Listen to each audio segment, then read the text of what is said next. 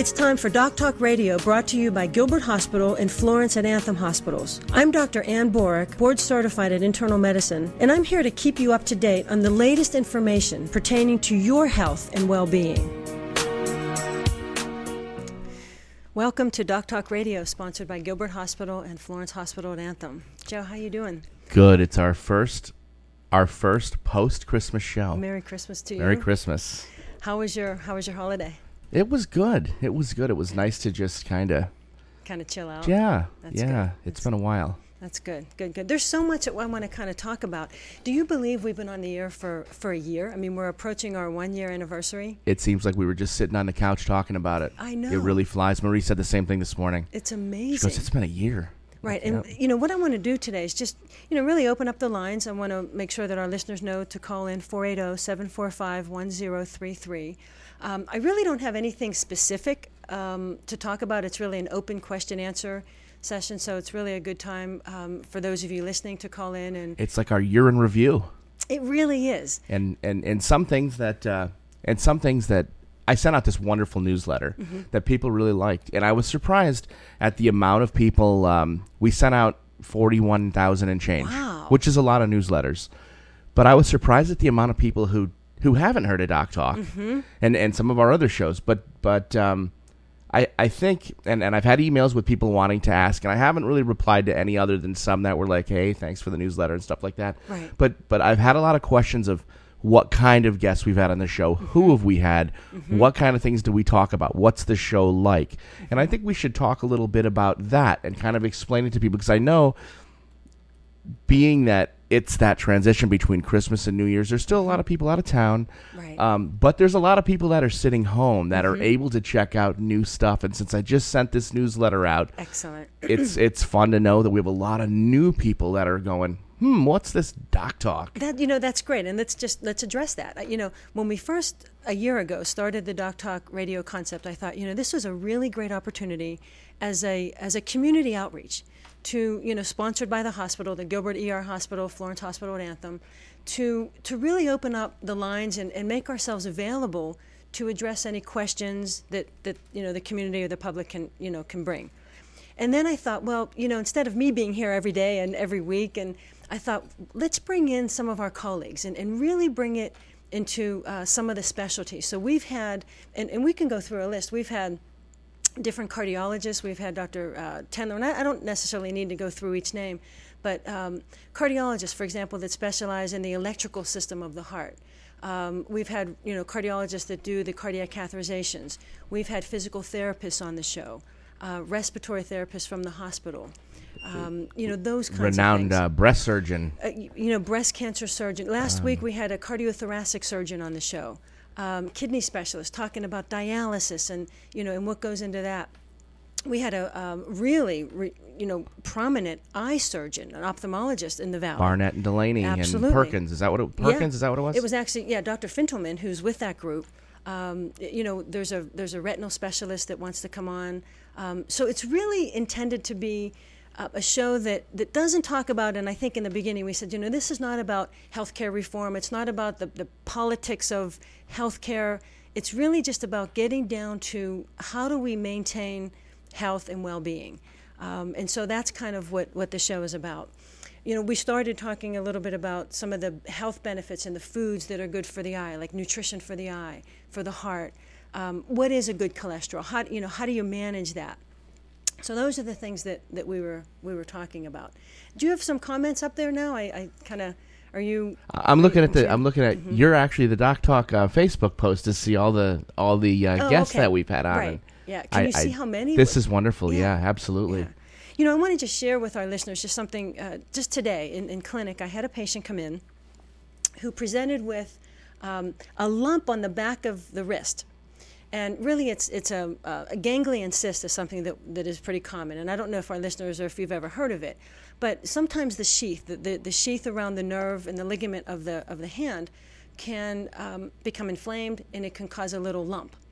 And so this patient came into me and said, what? When I put my hand down, when I flex my wrist, this lump popped up just this morning. And it's a classic what we call ganglion cyst, and it used to be called, quote, the Bible kind of a Bible treatment is recommended, because they used to, in the olden days, take a book. A Bible treatment. And they would take the Bible and they would smash it and just kind of disintegrate that cyst, which is kind of a traumatic thing to do. That's pretty wild. But the way we treat it now is really just to get a coin. And what I did today in clinic was I got a quarter and I just taped it. And I actually did that to myself probably a few years ago. And the cyst basically just slowly disintegrates. It kind of pushes it back in, and the fluid, spreads out and the body reaccumulates. So do you take that quarter, do you hit it with like a ballpoint hammer? Or? No, you just put it there and you tape it. And just leave it there? And you just leave it there. And that's really the treatment for a ganglion cyst. What is that? What is a ganglion cyst? Is it filled with water? It's a fluid-filled sac that I guess occurs on the sheath or the lining of the nerve. And for whatever reason, it pops up. Sometimes trauma. Do they sometimes hurt? They can be painful. Depending where it goes, right? It can be very painful. So I just wanted to kind of share that with our listeners. If anybody has any comments about a ganglion cyst, or if you've been treated. But in the olden days, they used to take a Bible or a book and just smash it. That's almost kind of spooky. It really is. So I didn't do that today, but that was just an interesting thing. But you shouldn't pick at them, right? No, you definitely should not pick at them. I mean, I think I have some kind of OSD, because when I see something like on my finger here, because it's irritating, I just want to pull it off. That's not good. We've had several people come into the emergency room with, like wounds, or, like they get cut, or they would develop an abscess and we would IND it. But a lot of times when you track back, it ends up starting like a pimple that they try to squeeze. It gets infected, and it turns into this massive infection, abscess that needs sometimes surgical intervention. I never told you about a surgery that I had to get when I was about 19. Because I had this it was about the size of a pinhead on my foot. And I was sitting there watching a movie one night or something, and I realized it was there. I didn't even know it was there. And I took my Swiss Army knife. Oh, Joe. And I just, I was messing with it. Oh, my gosh. And I popped it off. The next thing I know, within a couple of weeks, there was 15 of them all around. Within 6 months, they started getting big. Wow. And the arch of my foot was covered with them.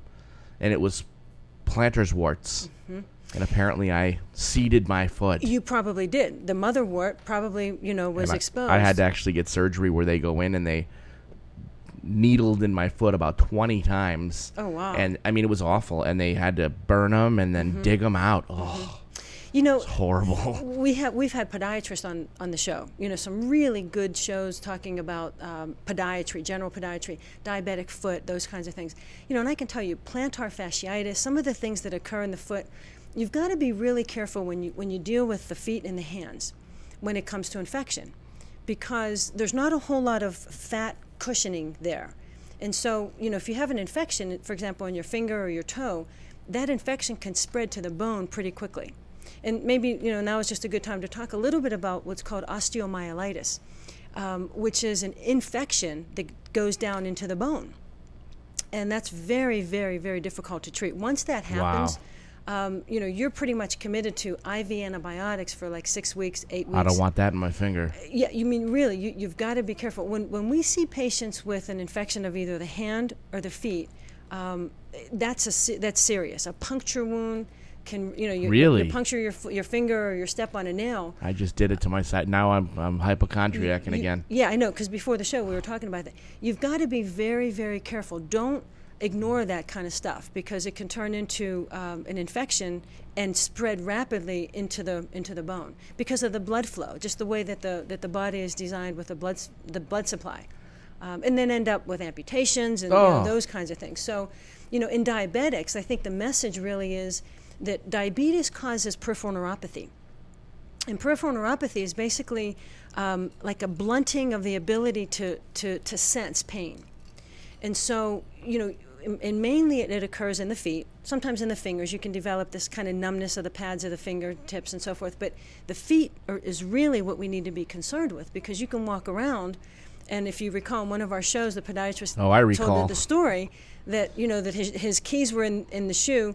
His wife, I guess, threw the keys in the shoe, stepped on it, and, ended up with a key in the bottom of his foot for who knows how long. That sets up infection. Wow. So peripheral neuropathy is something that is very, very real, especially in diabetics.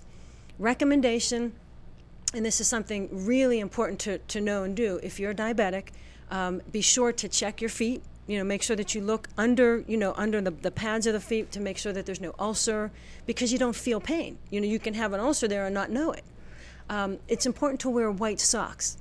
And that was a point that came out mainly, not only for, the coolness of the cotton sock and the sweat and so forth, but if you do have an ulcer that bleeds, you'll be able to see it on the sock. And that's a tip-off, really, to you right, and to your doc to make sure that, if there's an infection and there. just never go barefooted. Absolutely never go barefooted. Again, a story was, especially in the summertime here in Arizona, walking barefoot, out in the street, Burn or your just feet off. to go get the mail, it can be second, third degree burns. But as a diabetic, you don't feel it. It's not painful. So, you go out, you walk around the pool, you go get the mail, and your bare feet. Next thing you know, we had a patient that it was just an unbelievable burn on the bottom of both feet that ended up having to go to surgery. It was just a nightmare, and all out of just walking out, in the backyard around the pool in bare feet. How do these fire walkers do it? Don't know. That's. I'm sure that they prepare in terms of callus formation and those kinds of things. But if you're not prepared, and you just go out and you do that, and you don't really take care of it and not know it. That's the thing. You don't really know that there's an infection on the bottom right, of your foot because you don't feel it. Peripheral neuropathy, when I think about that, I always think about what can we do to prevent it, in patients that maybe are just not diabetic, just, I'm your going to regular. take a few phone calls. Okay. In your regular general population, sometimes you can develop peripheral neuropathy. Sometimes you can develop this kind of nerve degeneration, if you will. Vitamin B6 has been really, really found to be helpful. One example is carpal tunnel. Carpal tunnel syndrome is really a constriction of what we call the retinaculum, or the band that goes across the wrist. And under that band, for whatever reason, continued use, whether it's computer or occupational work, or, just using the hand a lot in your job most of the time, it gets inflamed.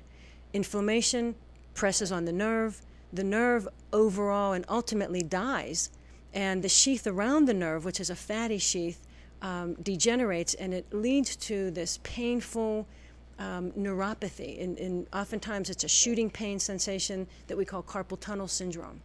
And what has been found to be very effective is using vitamin B6, particularly vitamin B complex, to help regenerate the sheath around the nerve. And I always think of it as, if you think of like a telephone wire, and it has that covering over the wire part of it, well, it's that covering that really is it begins to degenerate.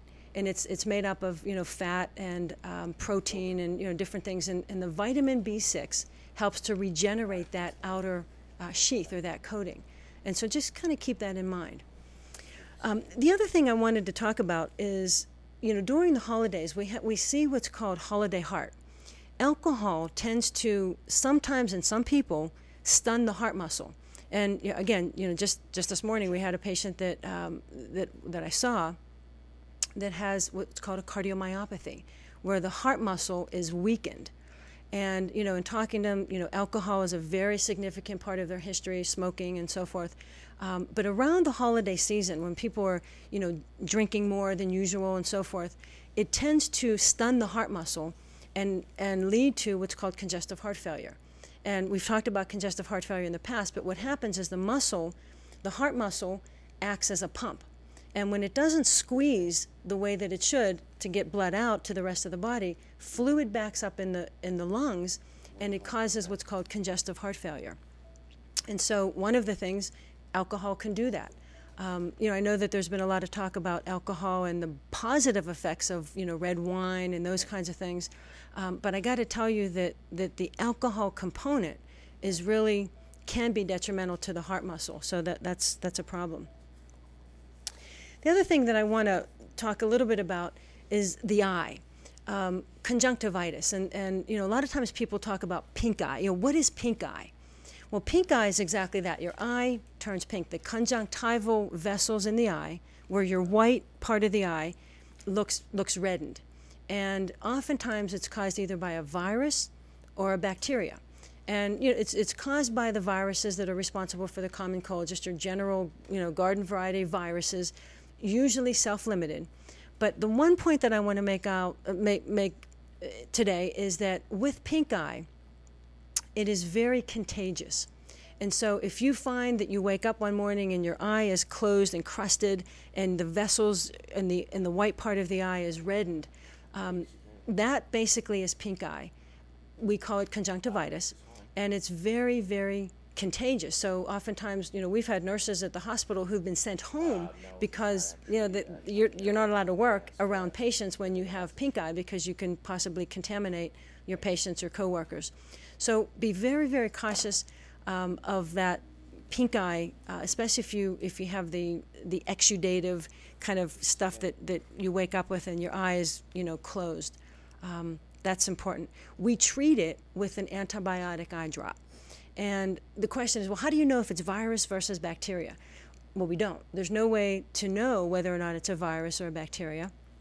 So we basically treat everybody that comes in with conjunctivitis with an antibacterial, because sometimes you can have a virus that can, eventually you can develop a superinfection of a bacteria on top of it, and that can be pretty damaging if it's untreated. So that's just something to keep in mind. When we look at eyes, when I assess patients, I oftentimes go through an entire assessment or an inspection, from the top of the head down. And when I look at somebody's eyes, the pupil size tells you a lot about what's going on in the body. Most of the time, the pupils should be equal. If I see somebody with a pupil that is bigger or smaller, the first question I ask is that something that you were born with? Did you know that your pupils were unequal, or is that something that's new? Because neurologic problems in the brain sometimes can manifest itself in no other way other than just showing pupillary size. And so that's something to know. And if you don't know, take a look at your pupils, take a look and see, are they equal? Because a lot of times we are born with one pupil that is bigger than the other, and that's just an important point to know, to tell your doctor as a part of your history. Moving into the new year, one of the things that in the hospitalist, which is my specialty, taking care of hospital patients, one of the things of the task force and the meetings at the hospital that we work with the staff is education. And I want to just kind of give a little synopsis of how to really prepare for if you're going to go into the hospital. For example, there's no way to prepare if there's an emergency room, but just things to keep in mind. You should always keep a list of your medications with you. And the names of the medication is important, but I got to tell you that the doses of the medication is important as well. So that's something that I think would be a really good New Year's resolution. If you're on a bunch of medications, make a list, make sure that you write it out, put the dose and put the number of times that you take that medicine, because that is really valuable information.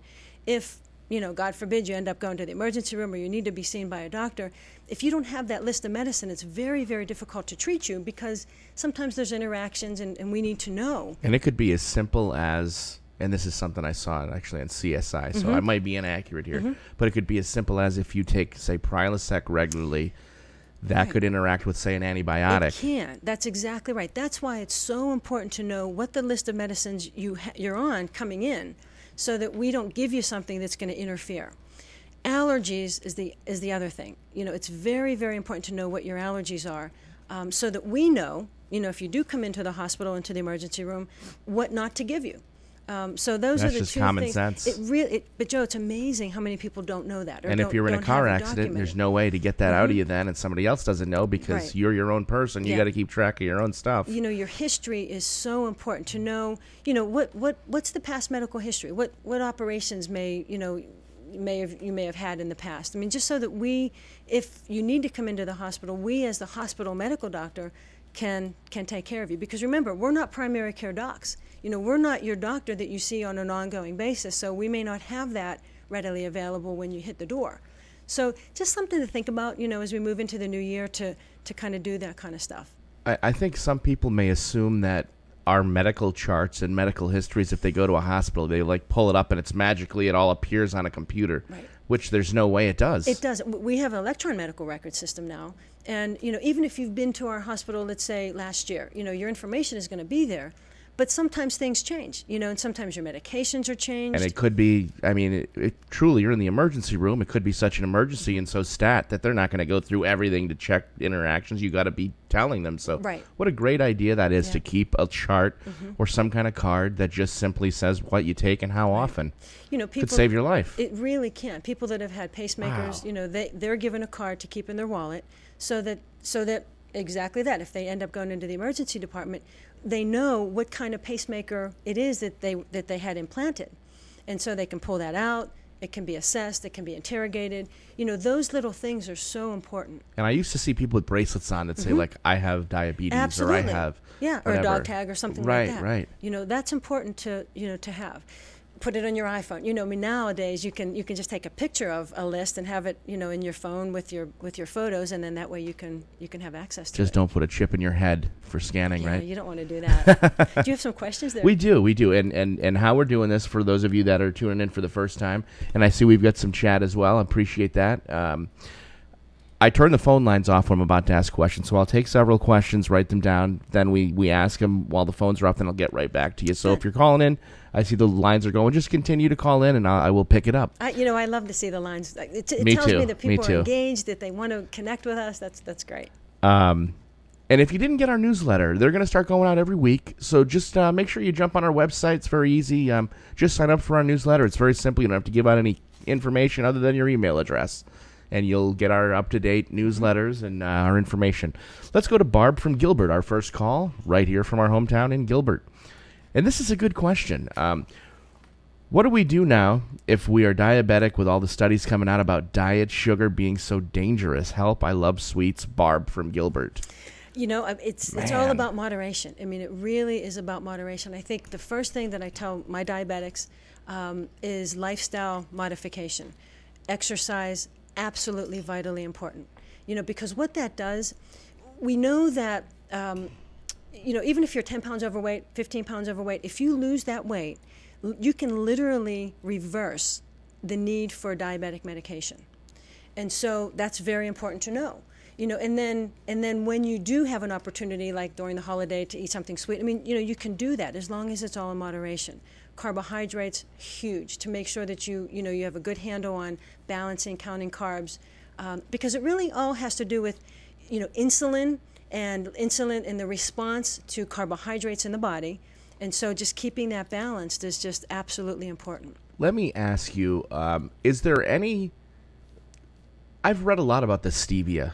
Mm-hmm. Okay. Is that a lot better? Is it the solution for diet sugar? I don't, personally, I don't think it is.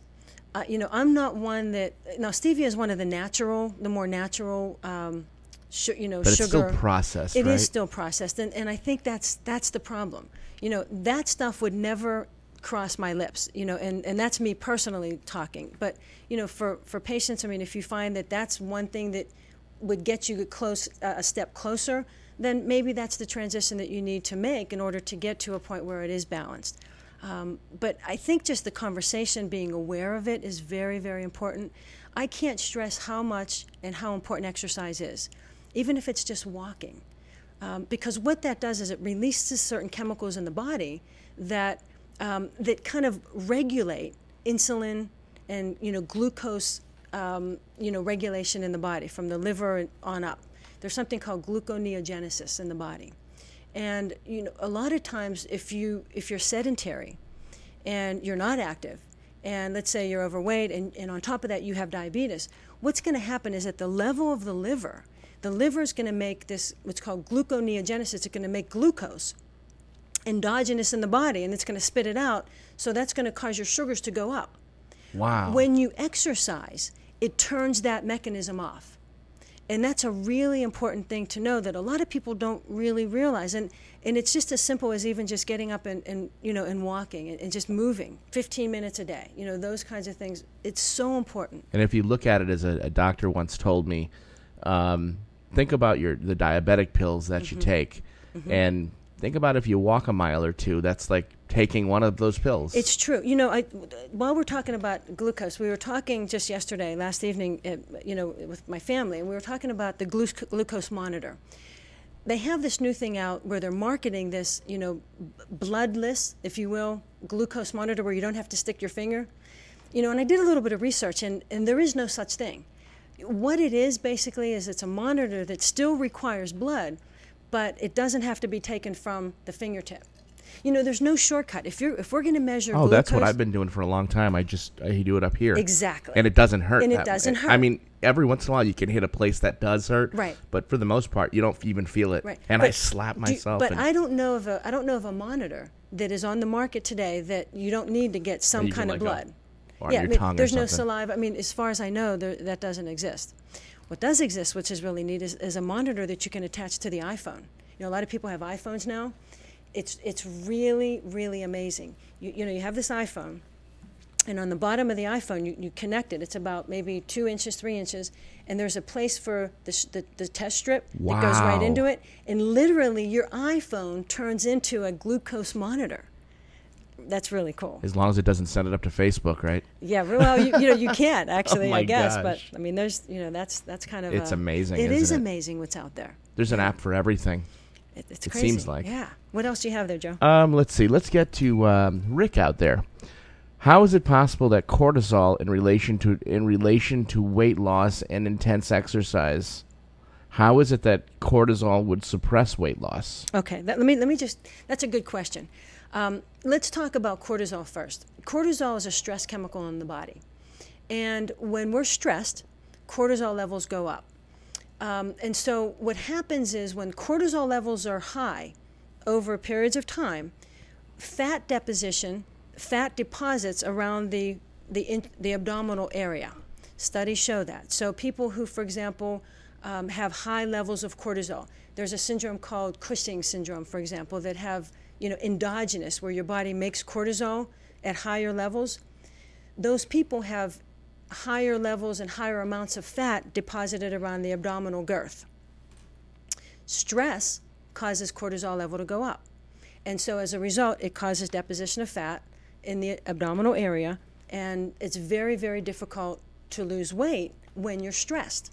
That's why it is so important to manage stress. That's why, we talk about relaxation exercises, especially in diabetics, especially in people that have heart disease, high blood pressure. We want to get that cortisol level down because it is very, very difficult to lose weight when the cortisol level is high. Let me give you an example. Somebody comes in that has underlying bad emphysema, lung disease, requiring prednisone. That's one of the treatments that we use, steroids for the lung.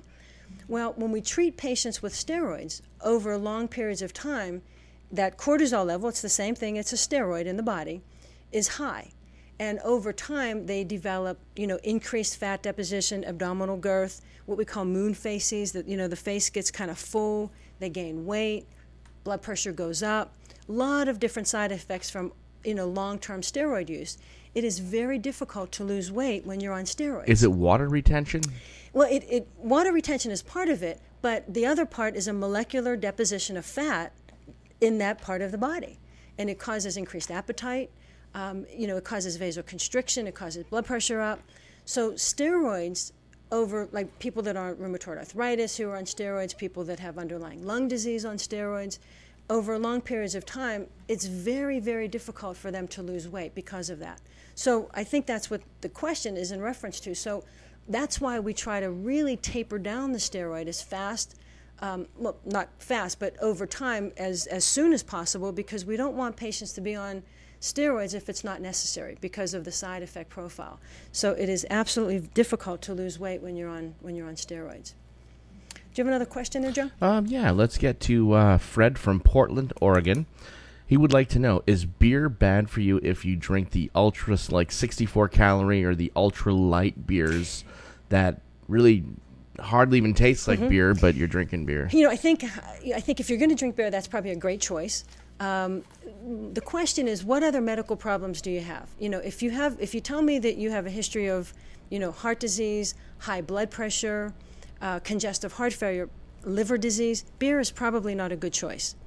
If you are healthy, you don't have liver problems, you don't have those problems, probably not a bad thing to do. If you're going to choose one versus the other, the ultralight is probably a good choice because of the calorie. There's a lot of calories in beer. It's empty. There? It's empty calories. Gotcha. And and that's part of the problem. But if you're interested in health and wellness and losing weight, probably a good choice. As long as there's no other contraindication to drinking it. Just want to kind of throw out there, just while we're talking about alcohol, medication sometimes people don't think about can interact with alcohol. For example, pain medicines we know and those kinds of things, antibiotics, but Coumadin is a blood thinner. And people who are on Coumadin, we recommend absolutely not to drink alcohol. And the reason is not necessarily the interaction molecularly in terms of, alcohol causing a problem with the Coumadin, but the problem is that when you're on Coumadin as a blood thinner, you have the potential to bleed.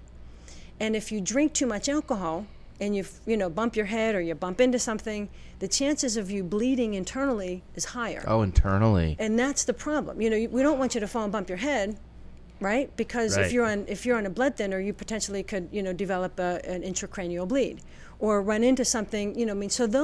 So there's other reasons why we talk about not using alcohol with certain medications, other than just the interaction of causing confusion and potentiating the effects of pain medicines or narcotics, those kinds of things. Just keep that in mind. Again, know what medicines you're on, and so that your doctor can make sure that a recommendation is made that is not detrimental. And even over-the-counter stuff. Absolutely. Tylenol, we get Tylenol over the counter. That can be a problem. Motrin, we've talked about it how many times on the show in terms of, ibuprofen, Motrin, Advil. I'm surprised some people that I know from working the clubs for so long are still alive from just the amount of Tylenol they take. Yeah, let's this is a good time to talk about Tylenol and Motrin, because a lot of people think that it's the same.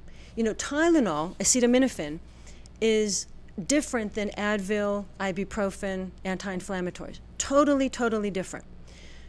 And they can be taken together. So Tylenol, acetaminophen is the other name. The reason that we have we're cautious with Tylenol is because it could be very, very toxic to the liver. It's the liver that we have to be careful with Tylenol. People that come in this time of year, we see overdoses and suicide attempts and those kinds of things. And one of the things that we see a lot of is people taking a handful of Tylenol overdose. It's probably the worst thing that you can do if you're trying to commit suicide, because number one, it's not going to cause you to die immediately. It's going to hurt. It's going to cause long-term damage to the liver. And the number one cause of, like in a suicide attempt scenario, people developing liver failure requiring liver transplant.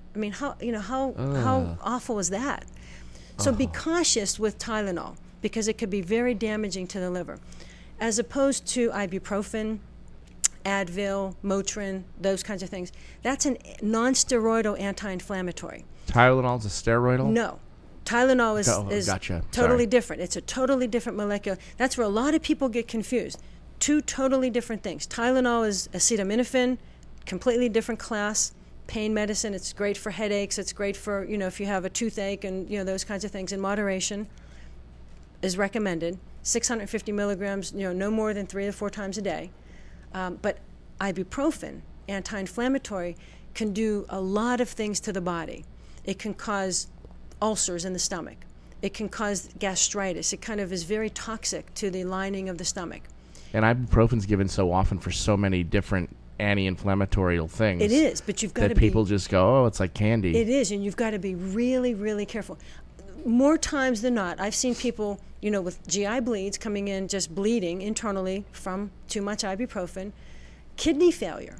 Joe, it's amazing, how we don't really think about, being dehydrated, on top of that, taking ibuprofen, and then continuing to take more ibuprofen. You end up really cooking your kidneys. And remember, guys, this time of the year when everybody who knows somebody who's sick right now, everybody seems to know somebody, remember, if you're taking, you have a fever and you go take some Tylenol or some Motrin, and then you go, well, I'm stuffy and sneezy. I'm going to take some Theraflu, and let me make sure I take some of this. Right. These all have those agents in there, That's and you can really end up with a really big dose by taking several things you don't even think has that aspirin or Tylenol or whatever, in there. Exactly. Alka-Seltzer has aspirin in it. And the one that comes to mind just most recently, a GI bleed that we admitted into the hospital, denied a history of taking Advil, ibuprofen, aspirin, but took like double the amount of Alka-Seltzer. And Alka-Seltzer has a large amount of aspirin in it. And it was the Alka-Seltzer that actually caused the gastritis and led to a GI bleed, requiring blood transfusion and all of that. So, so you've got to be really, really careful. And that's why I say, know what medicines you're on.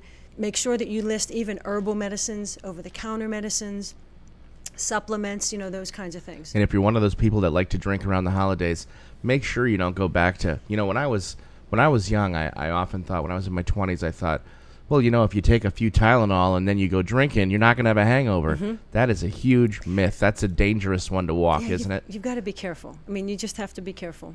And some people it works, but, what else? Do you have another Teresa question? from AJ. I got a puncture by a goat head on Christmas Eve. It really hurts now and is red and hot. I'm diabetic. Should I go and get this checked out? I figured it would just get better and go away. Teresa, absolutely. A couple things. Being that you're a diabetic, number one, tells me that your immune system just in general is probably not on par with with a non-diabetic. So your ability to fight infection is probably compromised just being diabetic, period. Any puncture wound, and I don't know if it's on the hand or foot or especially if it's on the foot. A goat head, so I think she must have stepped on it. Yeah, so absolutely, it's red, it's warm. Those are the signs and symptoms of infection. So let me just recommend that you get in, call your doc today, and if you can't get in, go to an ER because. And she wanted to know, where is the Florence Hospital? Florence Hospital at Anthem is right on Hunt Highway. Actually, from AJ, you just would take Ironwood to Hunt Highway and go east. And there's no wait. I mean, that's really what, or go to the closest urgent care, or whatever. But my recommendation to you is get seen today because you probably need an antibiotic before that gets out of control. And again, for the listeners out there, just be aware signs and symptoms of infection. It starts really with you keeping an eye on it and getting it treated before it turns into something that you need to be hospitalized for. Hopefully I never see people that have these puncture wounds and infections because if they're treated appropriately, they can be treated as an outpatient. It's when they are resistant, it's when they're not treated in a timely manner, is when the problem is, then you end up coming into the hospital. And then when you develop what's called a bacteremia, where bacteria flows through the blood, you can end up developing endocarditis. Bacteria can settle on the heart valve. These are the things that I think about every time I see a patient to try to protect you against. So I'm going to put you on the broadest spectrum antibiotic. If you continue to spike fevers, we're going to check the heart and do an echo to make sure that there's nothing flopping around the heart valve because I got to tell you, it's real. It's real. But it can be prevented, and that's really what the message is. You've got to take control of your health. And moving into this new year, 2013, let's move into it. On the show, we're going to be talking about, preventative things and things to preserve health and well-being. It has to start early, on the outpatient side. By the time you get into the hospital, that's when you don't want to come into the hospital for that kind of stuff. You should be able to treat it as an outpatient. Antibiotics, is something that I want to just take a moment and talk about for a minute because I think in general, antibiotics are overused. I think that the whole medical profession as a whole, studies show that we probably, on the outpatient side, in family docs' offices, primary care offices, urgent cares, ERs, a lot of times we'll treat with antibiotics in cases and scenarios that maybe an antibiotic isn't necessarily indicated. There's two schools of thought. One is that if you treat inappropriately with an antibiotic, let's say you have a urinary tract infection and you don't really check it, you just treat it and you keep treating it, what's going to happen is you're going to become resistant.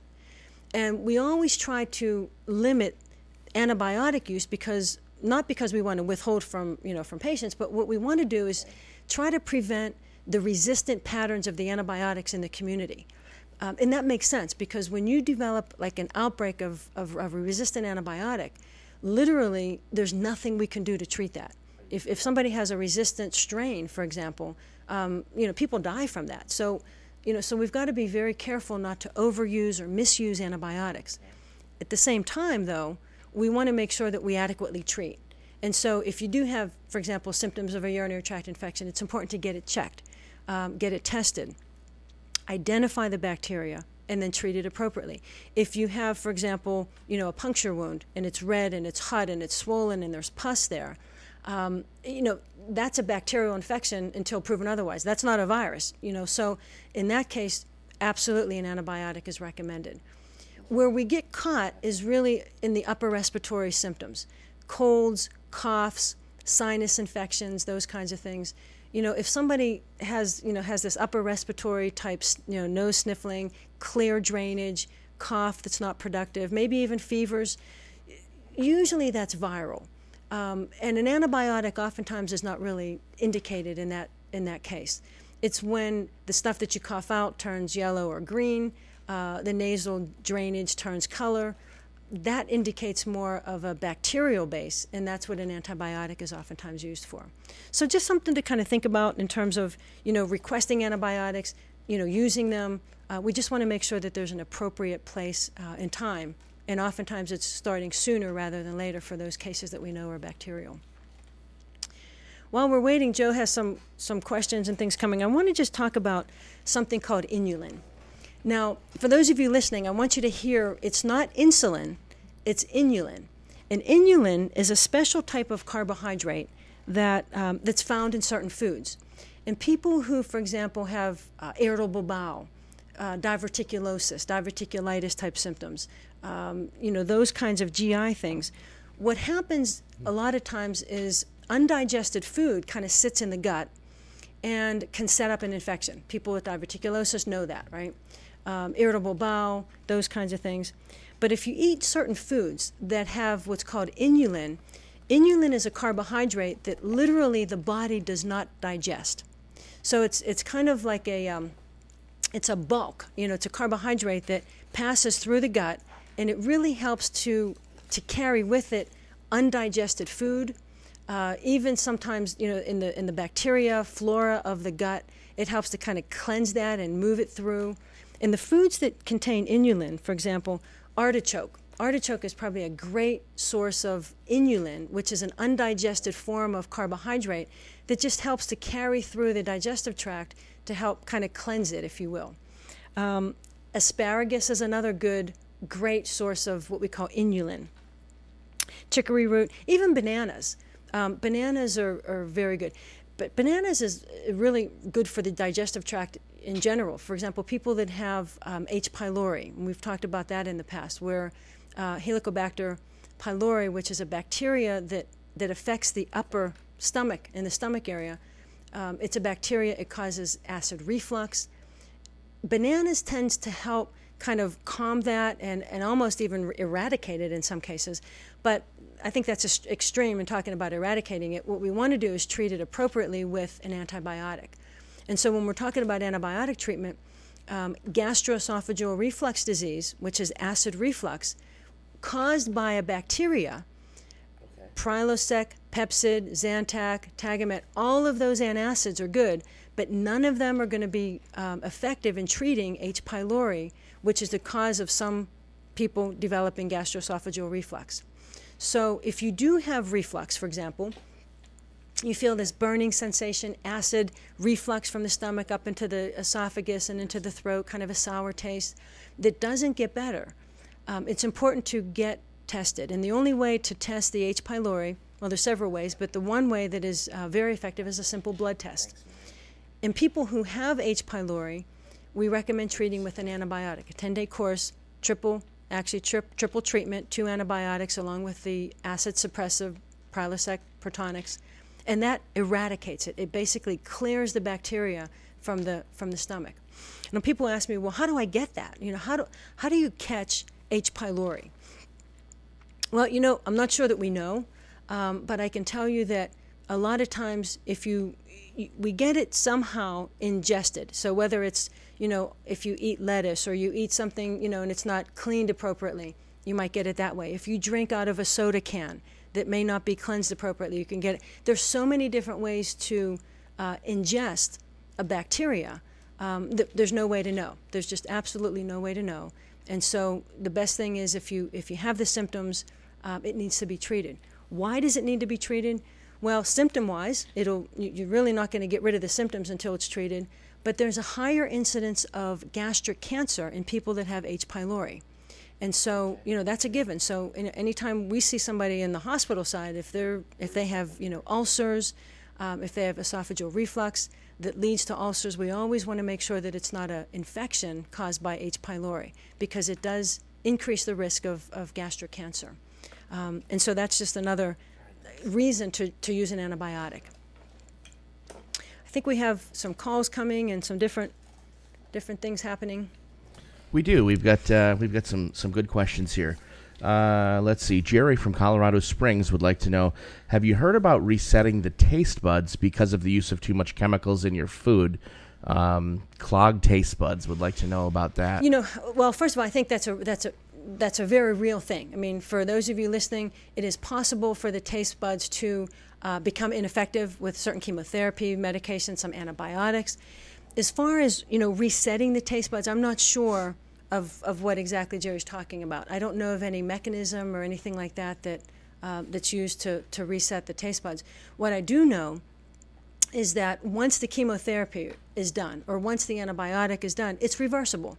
Taste buds, do regenerate and do come back. So you don't taste things then? Yeah, right. You can develop decreased sensation to taste. Have a difficult time differentiating salt versus sweet, sour. I mean, those are the main taste bud receptors. But the other thing is sometimes people just have a metallic taste. So you have this kind of abnormal taste in your mouth that just is always there. And like I said, I know what you're talking about. I took Lunesta one time to go to sleep. Yeah. Mm-hmm. And when I woke up in the morning, it was horrible. Right. It was like metal. And when you stop it, it gets better. So it is reversible. But in terms of like resetting that, I don't know of any technique or you don't take a paper clip and don't know. Hit that little button somewhere. As far as I know, medically, standard of care treatment, I don't know anything from that perspective. All right, let's get to Mary Peterson and. Thanks, Jerry, for that question. Mary Peterson from Tucson. I have had loose bowel movements, and after I eat, almost immediate diarrhea and serious stomach pains. This has been going on for 3 weeks. What do you recommend, and what could it be? Okay.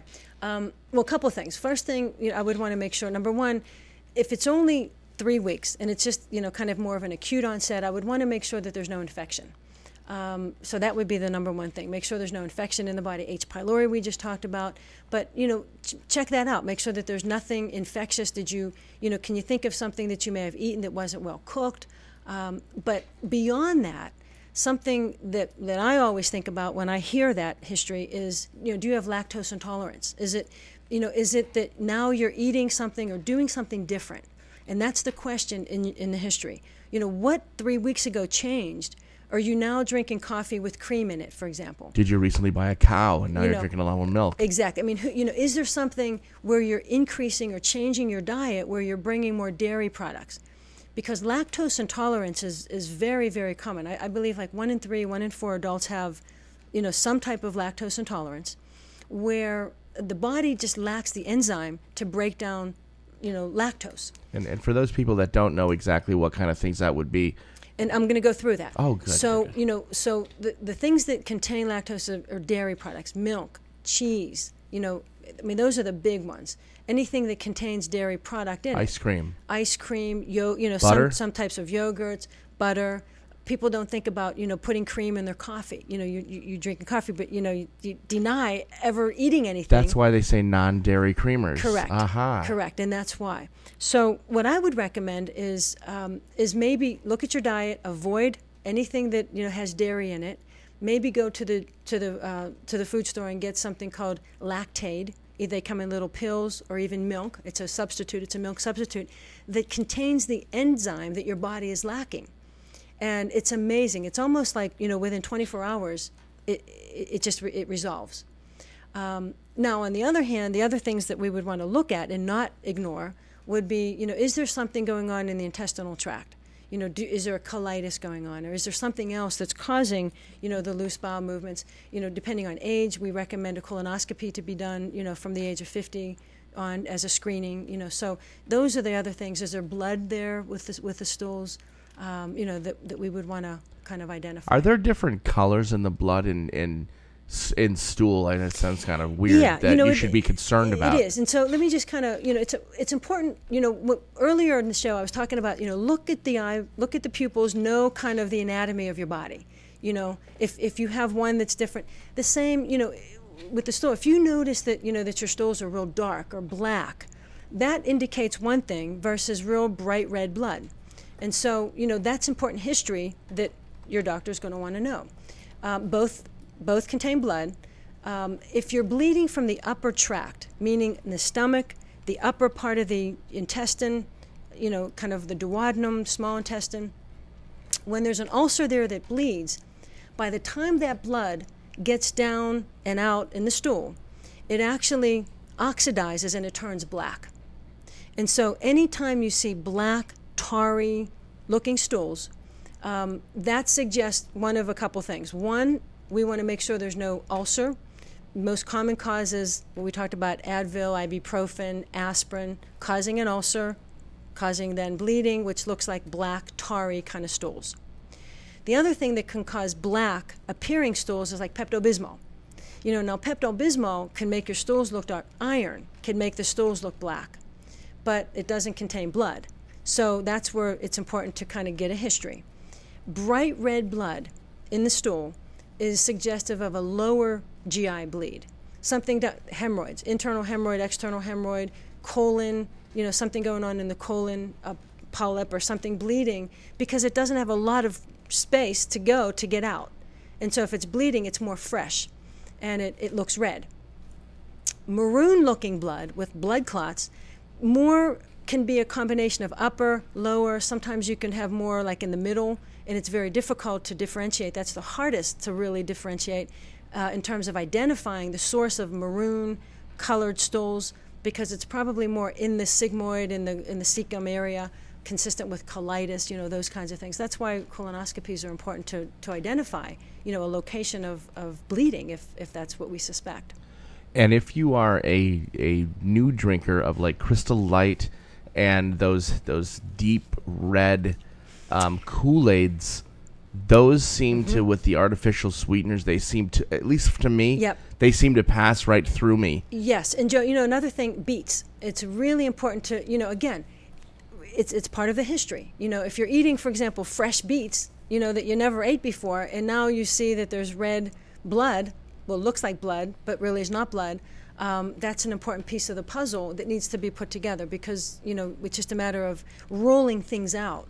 But we've got to start somewhere, and it's just a matter of identifying, different colors and those kinds of things in the stool, because it's important. While we're talking about stool, and somebody called in, white. If you notice that the stool is white, chalky color, there's not a whole lot of things in the human body that can cause like white, or it doesn't contain bile. It's just white stool, and that is suggestive of liver disease. And so, anytime, when I do a history on somebody, if somebody tells me that, I've noticed that my stool is real white, the first thing I look at is the liver.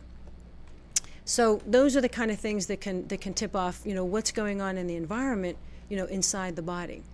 So it's important to kind of keep track of a history of what's going on, so that it's important to tell the physician, your doctor, the emergency room, or whatever the case may be, because the only way that we're going to be able to put two and two together is if we get that history to kind of put it together.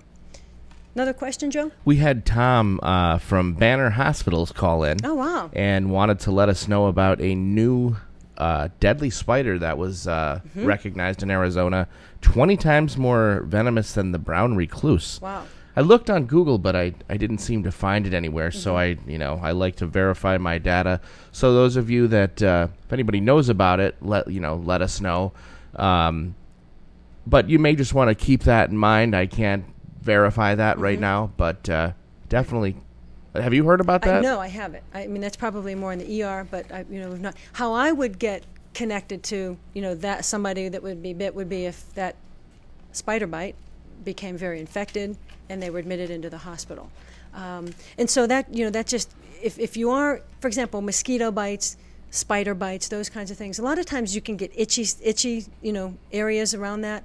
The worst thing you can do is scratch something on your skin like a spider bite or an insect bite or a mosquito bite, because what happens is under the fingernail there's a lot of bacteria. No matter how many times you clean your hands and wash your hands, we harbor bacteria on our skin. And when you scratch, and even a very minute microscopic opening of the skin can introduce bacteria. A lot of times in the leg, you'll scratch the leg, the skin is dry this time of the year. It's the worst thing that you can do, because what you're doing is you're introducing bacteria, not only that's on the surface of the leg itself or the hand itself, but underneath the nail, you actually inoculate your own body. Oh, wow. And that's a problem, and again, that sets up infection. So be very, very cautious, of doing those kinds of things. Rubbing your eye, to the point where, if your hands aren't clean, that's how you inoculate it and you infect the different parts of the body. Wow. So just be cautious of that. And we had a listener out there recommend that we put out to the public if there's anything that they would like to hear for future DocTalk shows. And we would love to get your input, whether it be on the DocTalk website, Facebook, email.